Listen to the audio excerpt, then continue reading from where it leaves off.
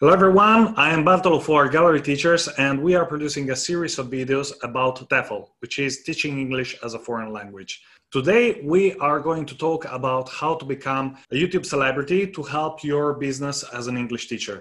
All of these videos, including the workshops for teacher training, are available on our website for our pro members, and I'm leaving a link in the description.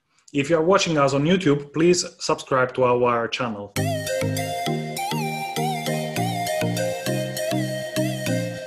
Today we have a very special guest. She's an English teacher and the founder of the school Fantastic English. She has a very successful YouTube channel among the Romanian community. And if you use YouTube to improve your English or to gather ideas to sparkle your classes, and if you happen to speak Romanian, and I do, it's very likely that you already know her. Ladies and gentlemen, please welcome Rita from Fantastic English. I was just like, yay! Some sort of...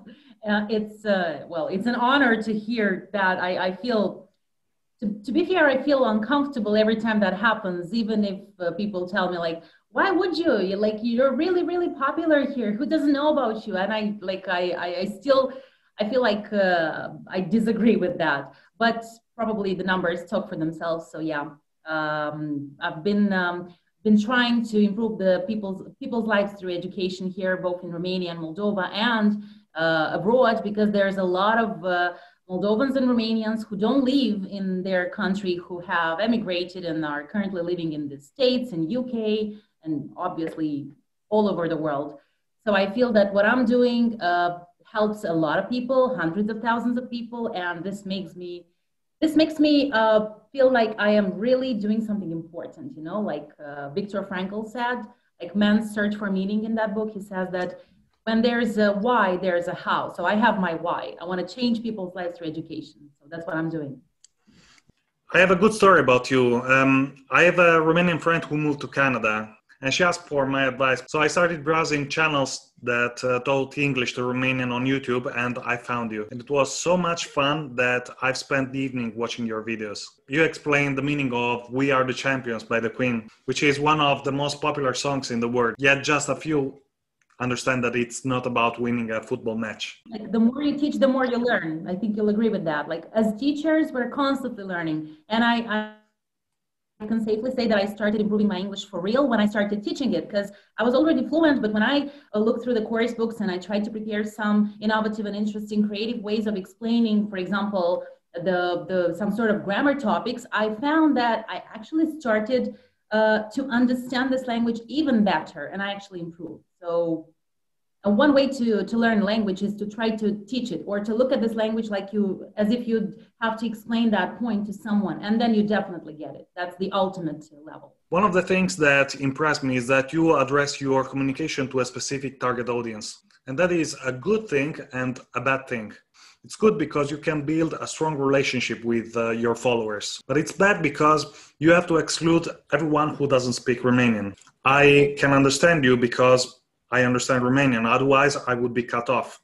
In English-speaking countries, most of the time we have cultural diversity among students and we use English to teach English. We are forced to keep our communication on a very basic level. For example, it's very difficult to make a joke. In your channel, you use a lot of humor. What do you think are the main differences about teaching English using the language of your students and teaching English using English? It's very different, but for the beginning, I'd have to make it clear kind of the reason I started to teach or to have this YouTube channel. And not only the YouTube channel, I actually started teaching on Instagram first, like in 2018.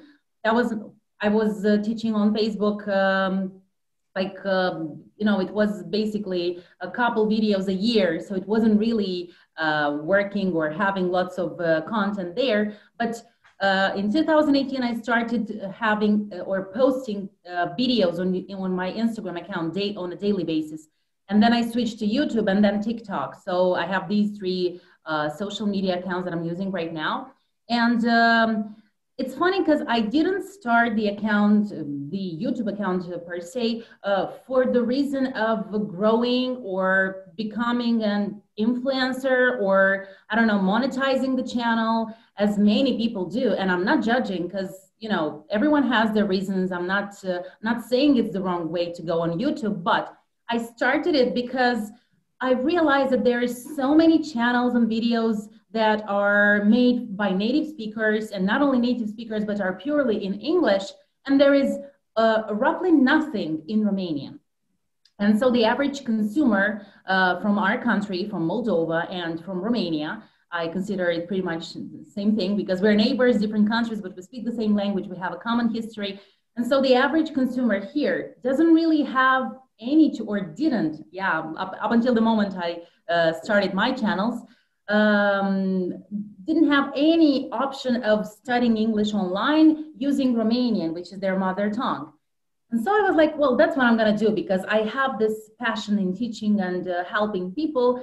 And the only way I could have gotten to a large audience would have been to use Romanian, and it still is.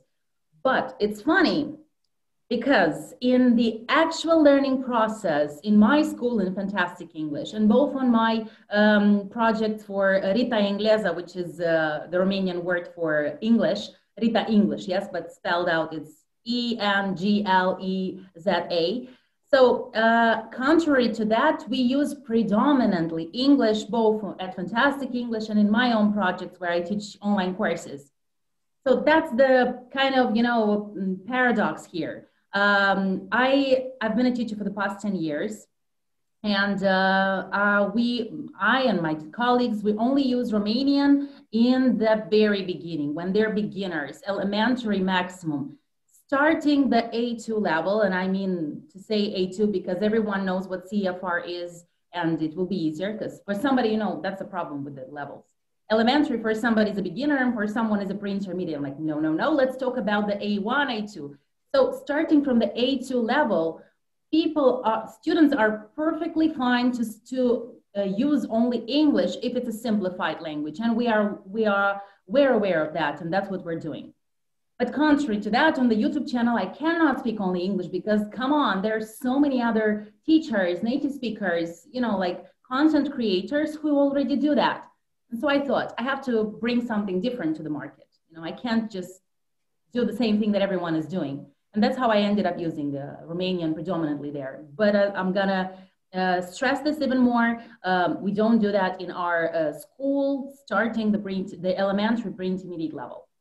It's not that we don't do that and we have a choice. We don't actually even have a choice because as a founder of the school, and well, we have the head teachers in the departments that we have. There's general English, international exams English department, and the English for kids and teens. They have their teachers and their team, and they have to make sure that that's what's happening. But on a school level, we have this rule. We cannot use Romanian in teaching starting the elementary level, with minor exceptions if we talk about, for example, elementary level, an abstract word, and if that creates sort of a frustration or confusion in students, then we could go ahead and write it on the board or ask a student to translate it, but we have the rule of not using it ourselves so that the student associates us with English predominantly, and this environment helps them learn even faster and better, and I'm sure you know it. Yes, so what you are saying is that you're using two different strategies. One is using plain English when you're local, when you're in your school. And when you are on YouTube and you have access to a greater audience, instead of addressing your communication to as many people as possible, you select a niche audience, a very specific audience. And I think this is an aspect that many people mistake and might be the reason they are unsuccessful despite all of their efforts. It's better to be the big fish in the pond rather than the small fish in the ocean. And you are successful because you focus your communication on your target audience. Probably, yeah, but there's no way I would know. Either way, I wouldn't do it otherwise, because if I spoke only English, that would be a kind of a filter for the vast majority who, well, come on, people don't go on YouTube for real learning. They do want, it's not actually education, is edutainment, if you are familiar with the term. It's educational and education and entertainment combined. That's what people are on YouTube for, especially on channels such as mine. So I am perfectly aware of that. So why would I try to change the the behavior of the consumer from YouTube? So I adjust. I do use English, but I speak their language. And then if they really have that desire to have not edutainment, but education, they come to our school, they come to our courses. So how much having a successful YouTube channel influenced your activities in your schools? I mean, is opening a YouTube channel a viable solution for a newly qualified teacher who is just starting out? Definitely a viable solution. I'd have to say that there hasn't been a moment I regretted opening the YouTube channel or TikTok or my Instagram, although it is really time consuming. I started doing that when my child was 6 months old, and I do have my regrets, not connected to the content I created, but to the fact that I wasn't able to be with my child as much.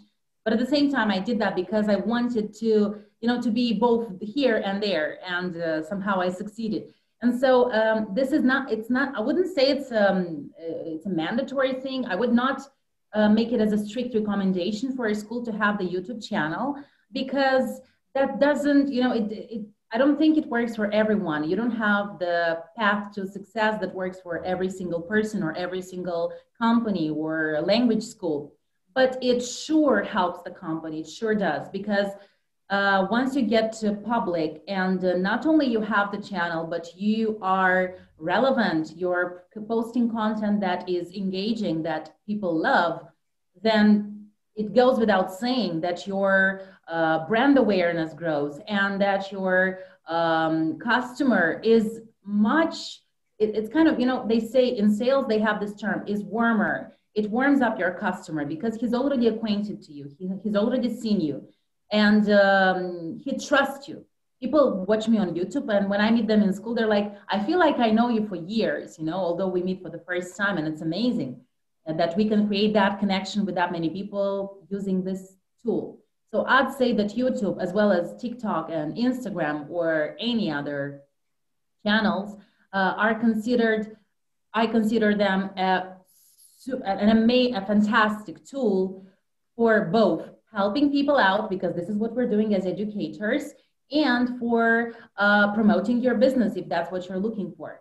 But I didn't start the channel for promoting my business, actually, which is weird, but it's true.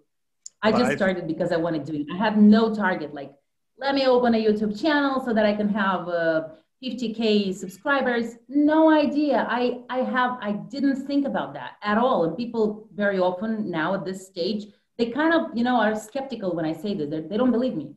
Like, how come not? I mean, didn't you have this expectation you'd become an influencer? Or, first of all, I'm not an influencer. Second of all, no, I didn't have it. I was like, I just want to do it. And that's what I believe in. If you throw it out there in the universe and you have it, you do it with your best intention, without expecting an outcome or a certain result back, then the results will come automatically, just because you've thrown into the universe the right thing.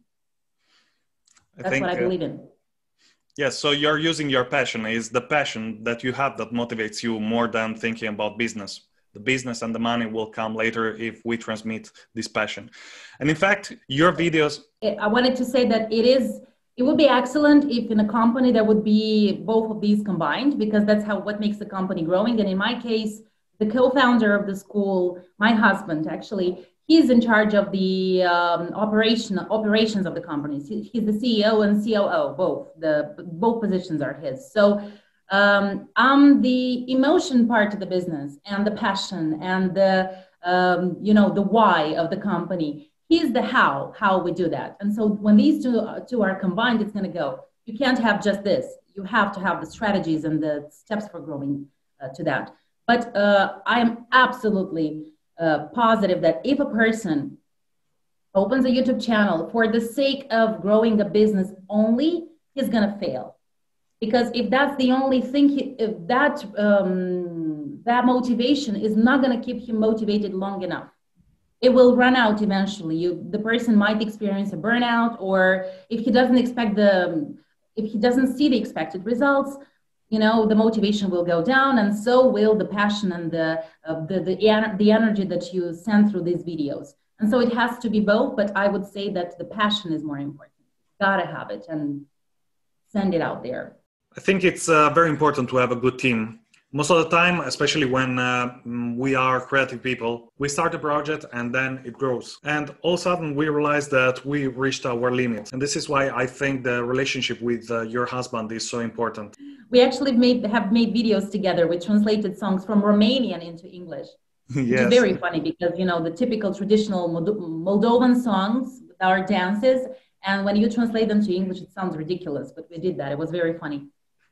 I would like to understand a bit more about his involvement in your activities. Is he your editor or how does it work exactly?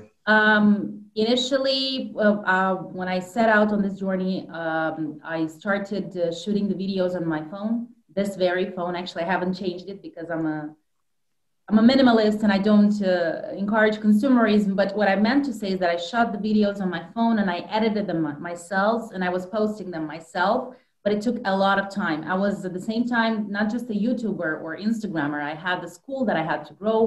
At that time, we had around 400 customers enrolled in our school, and they would change every 2 months. And obviously now we're bigger. And so initially it was me.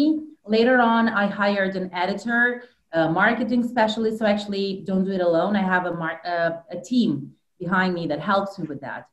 And I was very careful to choose the right people. Just like I'm careful to choose the right people in fantastic English who are dealing with education, I'm also careful to choose the right people who work with me on my social media accounts.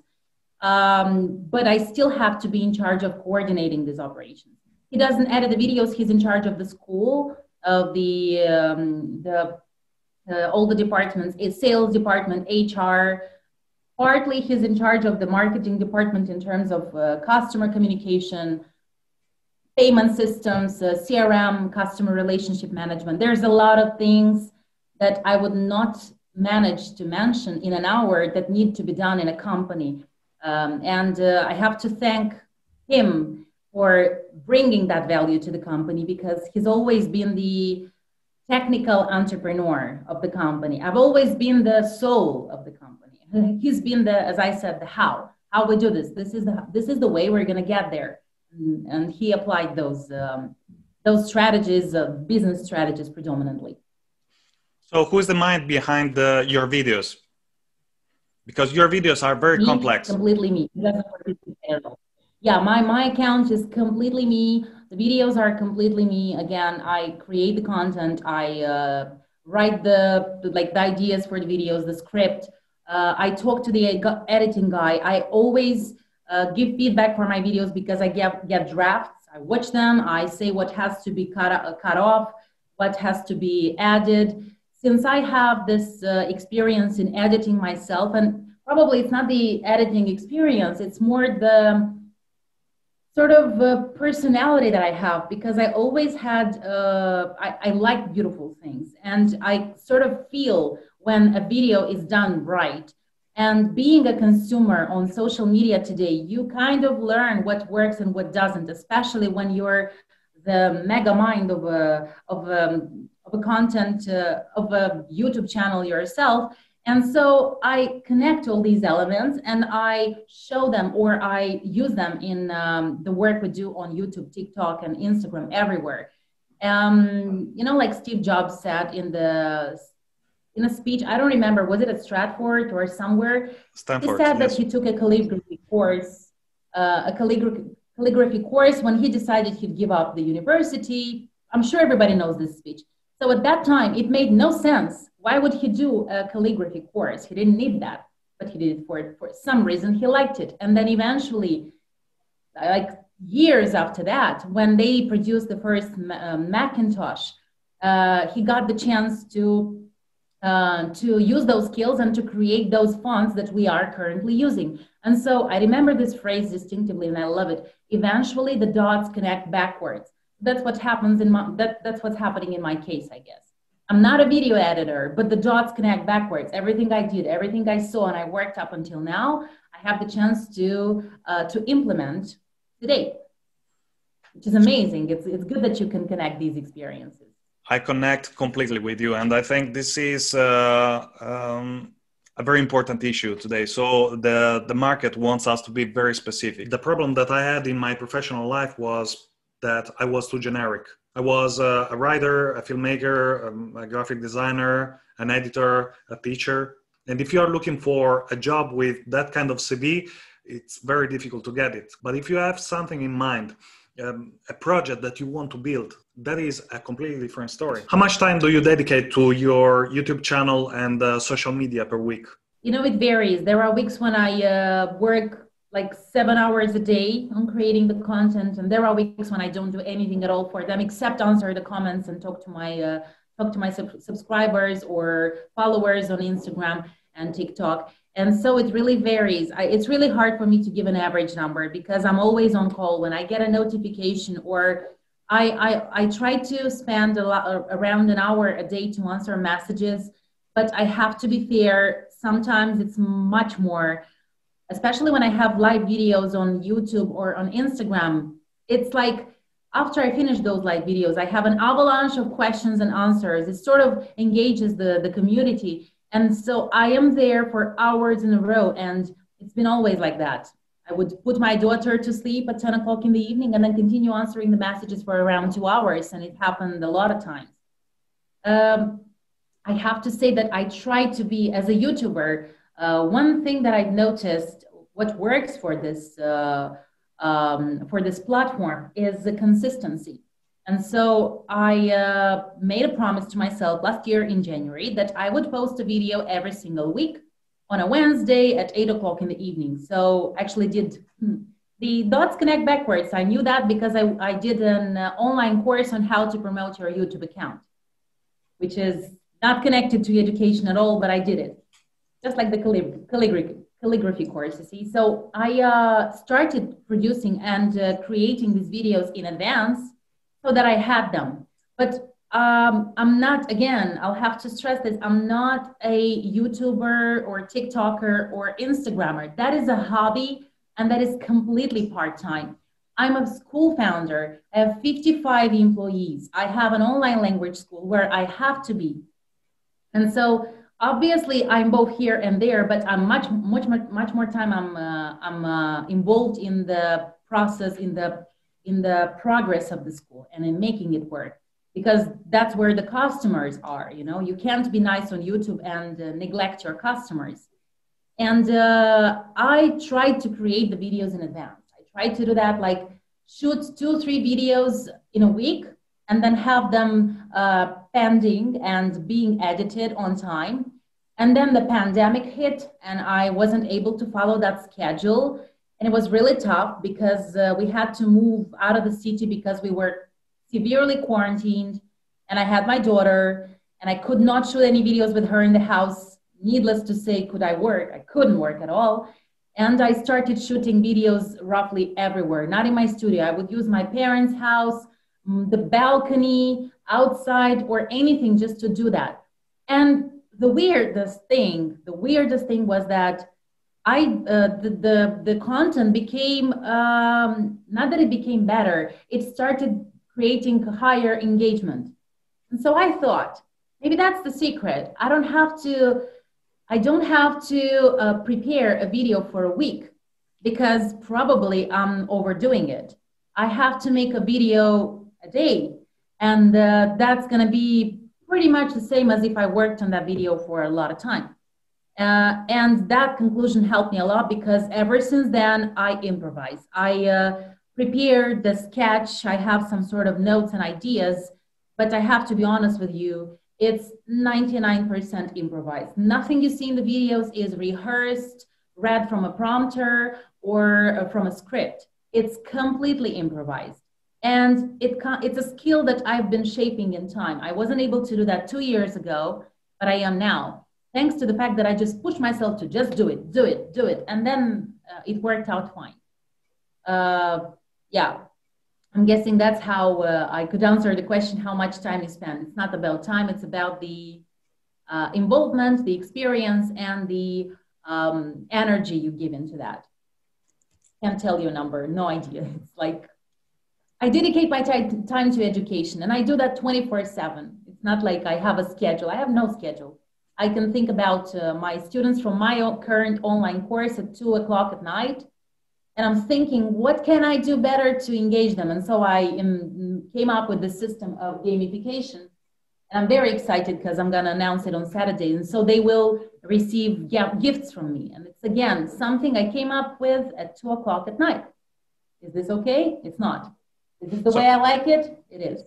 So wait, can you take it out? Because this is something that I didn't know. So can you show us gamification? Yeah. This is something that I didn't know about. Can you put it on camera? What is this exactly? Yes. The cover has it in Romanian, but the inside is in English completely.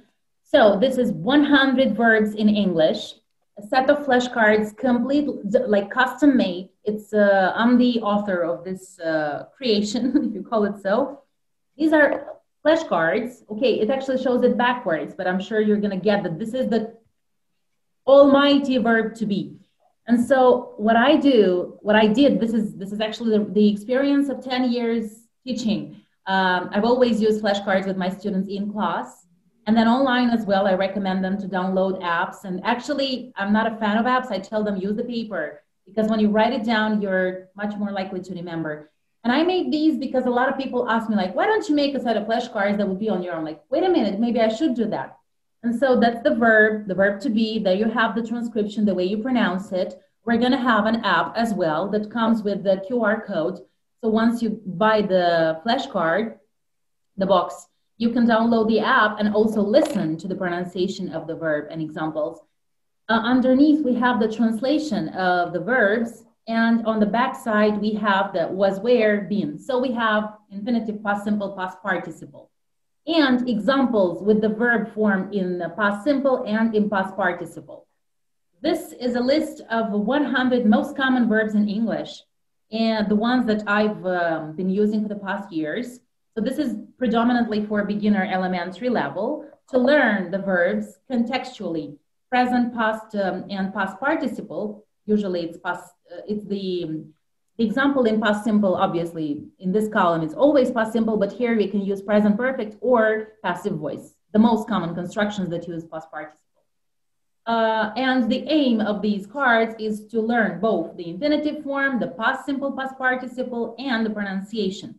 And it's fun because they're cute and it's yellow and you like using them. And we have them on sale, like online, not yet in distribution worldwide, but we will. Soon on Amazon, but my students get it as a gift once they complete a certain set of lessons. And so I'm very, very excited about it. I thought about that last night at 2 a.m., so I just remembered. If you give me the link, we will put it in the description, so maybe somebody wants to buy them. I don't have it yet on Amazon, but when I do, I sure will. Okay. It's just local. It's hard to take it worldwide. Okay. I recall the book, I think the title was Poor Dad, Rich Dad, or Rich Dad, Poor Dad, I don't remember, by Robert Kiyosaki. And he was doing a seminar about McDonald's. He was talking to students and he said, how many of you know McDonald's? And all of them raised their hands. Okay, how many of you think that they can do better hamburgers than McDonald's? And all of them raised their hands. And then he said, okay, how come McDonald's is rich and you are poor? And this is a very important thing. So I think most of the times we put all of our energy in improving ourselves and not enough energy in selling ourselves. How much creative you are and how much self of a person are you? It's really, again, I'll have to start with the fact that the reason, and it still is, the reason for working on or posting or creating this free content on YouTube, TikTok, and Instagram was not to attract customers, but this is the outcome. And so when you really believe in what you do and you do it right, it has to come as a result. However, you have to have a well-established marketing system in place. And that's definitely not something I would do on my own. I have to say that I'm not just an English language teacher, YouTuber, or, for example, school founder. I'm also an entrepreneur, and I do a lot of reading on that. I think if you check my my library at home, then 80% of the books are on entrepreneurship. So we read, both me and my husband, we read how could we systematize some actions in our school, the departments that we have, how we delegate, what we delegate, and how we check on that. And so there's like, it's a lot of mechanisms that are set into place. But to put it simply, you have to have the proper people on the team. That's very important. And then when you find the right people, you have to make sure that they know what they have to do, because the person can be amazing, can be very talented, but if he's not placed or he's not given the right position, he's not going to yield a good result. So having the right people on the team, and then giving them, or having it clear what they have to do, having the work procedures set in place, the departments set in place, and the communication between departments would be the crucial thing here. And so we have the marketing department and sales department, if to answer your questions, strictly connected to each other. They continuously communicate. I'm the head of the marketing department in school. I have the team as well. And my husband is the head of the CEO, but we have the head of the sales team. And so we constantly communicate with what's happening with between the offer and demand, if to put it in simpler terms. Yes, what can we offer as a school?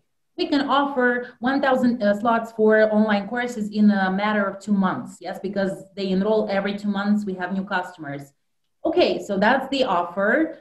What is the demand on the market, and can we fill that in? It's that the good news for us is that we are always overbooked. We don't have the problem of forming the groups or delivering the course for students per se.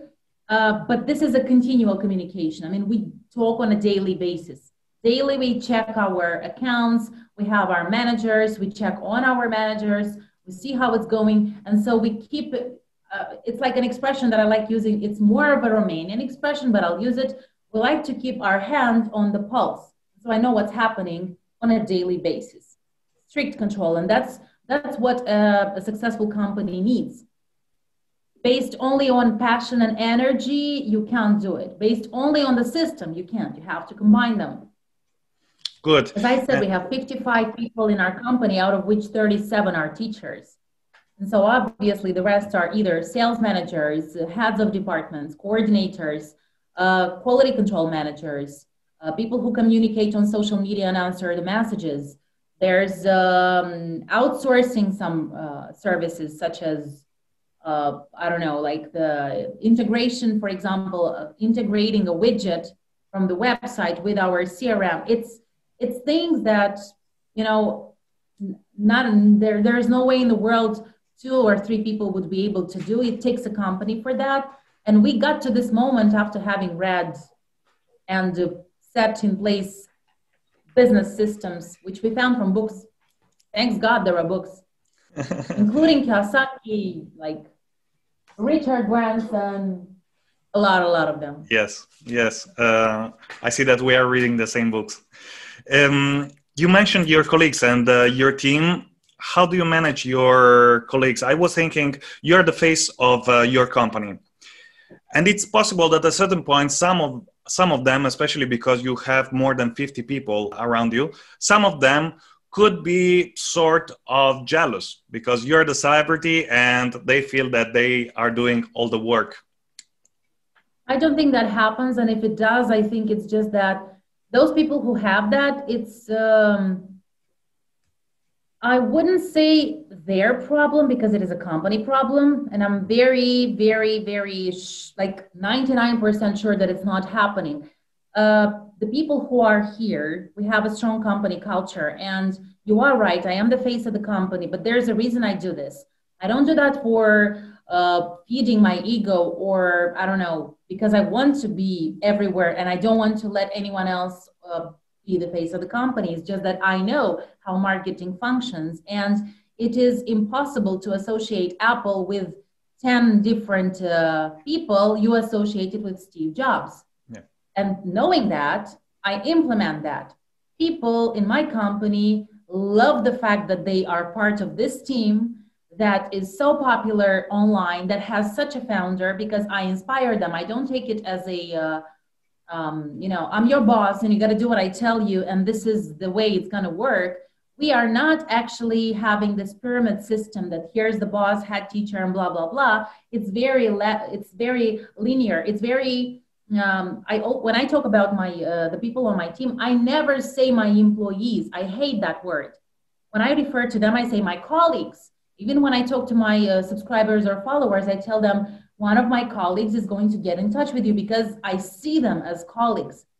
And so whoever doesn't see that about me, or sees me as a problem, or is kind of envious of this, and this is his problem because I definitely don't send this message. And Yeah, so I don't think it happens. It's about the communication. It's about the way I act around these people, the way they are being coordinated by their head teachers. You cannot have a tribe of 100 people surviving without a leader. You have to have a leader. And so when they accept their leader, I think it's a win-win situation. Yes, I agree with you. Last thing, how do we find you if we want to learn English with you? So you can find me on my YouTube channel. We've been talking about this channel a lot lately in this interview. The YouTube channel is Rita Engleza. That would be the pronunciation in Romanian. So Rita, or Rita, yes, if you want me to pronounce it in English. And Engleza is actually the word for English in Romanian. And I'm going to spell that out. Engleza. And the exact same name you can use for TikTok and Instagram. I mean, I have the same nickname to call it. So I also have a TikTok channel, which I opened accidentally, and I'm not working on it accidentally anymore. I love it, which is part of the adaptability thing I was talking about. And also the Instagram, where the only chance for people to text me in person and to talk to me is Instagram, because we have a DM. Which you can't do on TikTok. There's thousands of comments and I lose track of them. Same for YouTube. So if you want to text me in person, you can use my Instagram or my email address, but I honestly hate the email. I don't use it that often. If I'm a person who doesn't even read CVs, imagine what I do with the email. Yeah. I've moved forward with the other account. That's just me, I guess. So these 3 accounts you can find me on. Okay, this is very interesting, because at the moment I hate TikTok and I advise people not to use them because I think it's evil.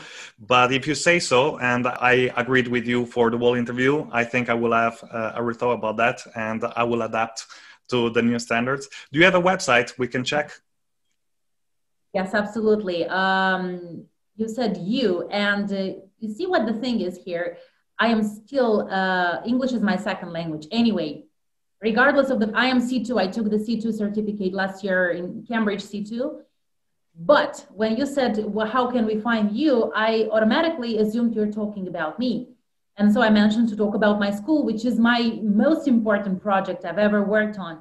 Fantastic English is the school I founded. You can find it like that on Google, Fantastic English. It's fantasticenglish.md. Same name, it's in English, which is weird because Rita Engleza is in Romanian, but Fantastic English is spelled out in English. We also have a Facebook page and the website, which I've just mentioned, but make sure you write it with a hyphen, fantastic-english.md, our website, where we, by the way, have the section for HR, and you can apply for a job as well. At the same time, the phone number you can call, but I think people would like to contact me in person, which I'm fine with because I'm always there for this. Okay. Make it more personal. Thank you very much, Rita. It's been a pleasure to spend some time with you, and we have a lot of material to work on. It's been a pleasure as well, an immense pleasure for me. I really hope that the interview or the things that I've shared today, a lot of them are not really so out there because people don't ask me about that. And so I want to have the chance to give out to the community because I feel like I can. And so I really hope that it's useful for the teachers who are watching this. And not only for teachers, maybe for potential teachers or potential workers in learning languages. And that's all for today. If you like this video, please give us a thumbs up. If you think you have something important to share with the TEFL community, please write at us at editorial@galleryteachers.com. If you want to write an article for our blog, or maybe you want to be interviewed for this channel, please visit our website at galleryteachers.com. Thank you for watching us, and as usual, happy teaching and happy learning.